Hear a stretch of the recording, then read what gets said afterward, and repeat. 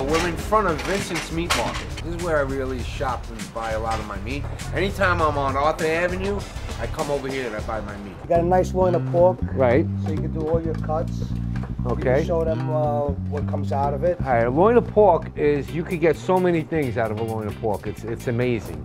I mean, if you ever want to save and economize on some money, you buy a loin of pork, you get your pork chops, you could get some pork stew, you get some meat for the gravy, you get your center cut, get your end cut, you get the rib, you get the loin, right? I mean, it's amazing. You also get your pork tenderloins out of here. Country style ribs you could get, meat for the sauce. So I'm going to show you how we start. First, we take this end piece off. You got to feel it. It's like a little bone, right? And you just cut right through. You see that? See how it went right through? So we'll just chop that off. And this piece is what they call it. It's not a head, but they call it the head. My grandfather used to say, "Bum a worker, blame of the tools." That's what he used to say. Remember that? Your father used to say that too?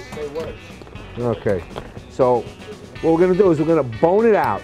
What I like to do on this is I would like to leave a little meat on the bone, only because I'm gonna save that, and when I want to make a nice gravy, sauce, whatever you want to call it, just throw this in, it gives it a nice flavor. Okay, so now with this here, this piece of meat, take some of the fat off, you know, leave a little bit because you don't want it to be too dry.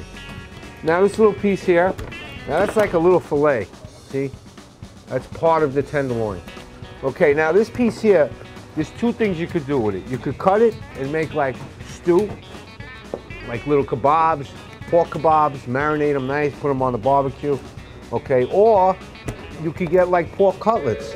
Slice them nice and thin, and these are nice and nice. I love that word, nice. You cut them nice and thin. You could also cut them just a little thicker, kind of like butterfly it. I pound it out.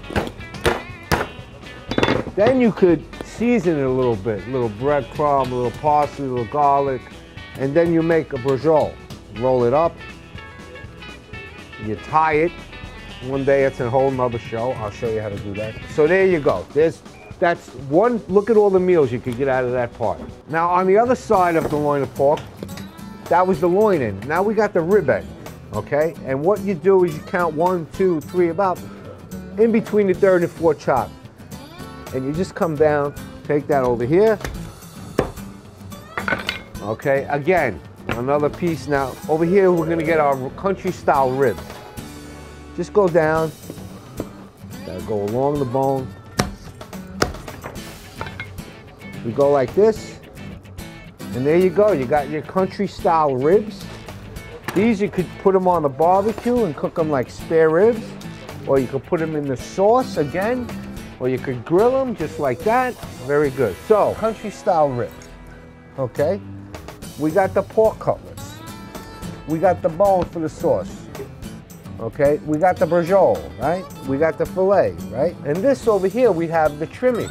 So what I'm gonna do is I'm gonna save all the trimmings. What we're gonna do is we're gonna grind that. We're gonna make a little chopped meat out of it. Pork chopped meat, we could throw it in the beef with the meatballs. It's gonna be good. Okay, now, what we're gonna do is we're gonna cut our pork chops. You have loin end and rib end. Just go along the bone. How am I doing? I got it? I still got it over here? There we go. Now what we do is, I'm gonna cut them on a saw. You can cut them by hand, or you can cut them on a saw. What do you think? You're not gonna cut them by hand. I'm gonna do it the old-fashioned way. Oh, he wants to check me out over here. And here's your loin.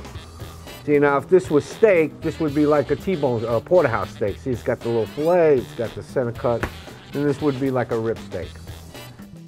You could also go a step further and leave this whole, okay, like that, and just crack the bone on the bottom without cutting here, and have a loin pork roast.